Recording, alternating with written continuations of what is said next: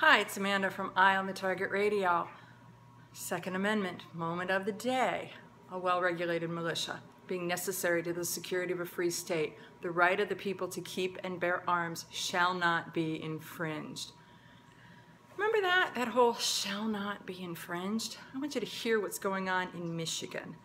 So in Lansing, Michigan, there's a new legislation that is introduced. I'm sitting here, and I want to go backwards and then I'll come frontwards again. I've been sitting here and I've been watching the internet and I've been listening to people say, you know, they can't affect our guns. They can't change the Second Amendment because the president can't do it. Well, let me tell you, we're back to erosion. If you guys have watched any of these of mine, any of these little messages, erosion is a huge issue with us. It's a huge issue with the Second Amendment where they just take a little bit and a little bit and a little bit and a little bit until pretty soon we don't have a Second Amendment anymore. It's been defanged. Almost speechless. Imagine that. Amanda Suffolk, almost speechless. But anyhow, what they want to do is that a couple Michigan Democrats, and I've got to look down to read this, presented a bill Wednesday, and this is as of October 20th.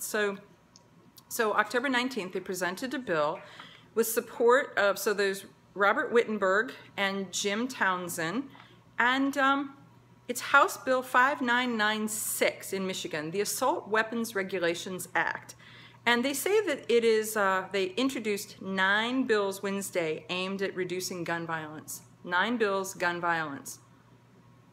Imagine that. Crime is down 72%, but they want to reduce gun violence.